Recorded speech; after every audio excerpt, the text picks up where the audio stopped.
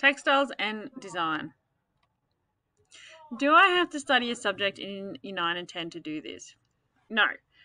The Year 11 course enables students to develop an appreciation of textiles and design in society. It develops creativity with textiles and an understanding of design, manufacture, and the applications of textiles. Students develop a knowledge of fibre, yarns, and fibre properties and understand the importance of these to its end-use applications. It involves a component of practical work and requires access to the sewing machine. Whilst not mandatory, it is highly advisable to have basic skills in textiles construction. So is this subject a category A? Yes, it is. So textiles and design will go towards your ATAR. In Year 12, you have to complete a major textiles project, and it's worth 50% of your HSE assessment mark. You have 3 terms to complete it. You have to design and create a textile item as well as a design portfolio. They are worth just as much as each other, so they're just as important as each other. As 50% of your HSE mark is already completed when you hand in the major textile project, your HSE exam then only goes for 1.5 hours and is only worth 50% of your HSE grade mark.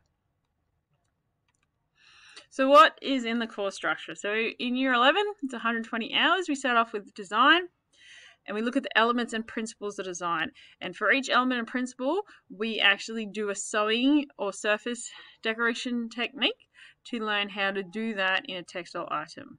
We then look at properties and performance of textiles. So that means we actually look at the weave and how the fabric is woven. We look at how the fabric is made up, and we do fabric testing. So we do burning tests, drape tests, etc. The last topic in Year 11 is the Australian textile and clothing, footwear and allied industry, where we actually look at what it takes to be a textiles business in Australia and what businesses are out there. In Year 12, we look at design and properties and performance of textiles again with a focus of your actual assignment as well. With design, we look at contemporary designs and also cultural designs and historical designs. We also look at the Australian textile industry again, and then 50% of your time in school is also spent on your major textile project. So if you can see, this breaks the course down more in depth with exactly that we are going to study. The elements and principles of design, types of design, fabric, yarn, and fibre. In Year 11, there's 2 projects that you have to complete, the Textile Project 1 and Textile Project 2. And with that, it's the big giant portfolio for Year 12, but split into 2. So you learn what the expectation is for Year 12, but in 2 projects. In Year 12, we do a bit more of fabric coloration and surface decorations. We look at historical clothes, and then we look at clothes from different countries, and then we look at new technology and use applications for them. So your career opportunities, you see this is the career wheel for Textiles and Design. It starts off very beginning with level 1. So level 1 are the walk-in job without qualifications. So your dry cleaners, embroiderer, laundry worker.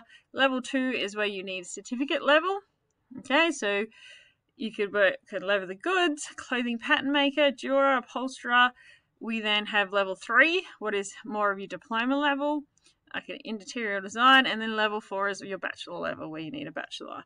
So as you can see, there is many jobs and career opportunities from the starting point of textiles.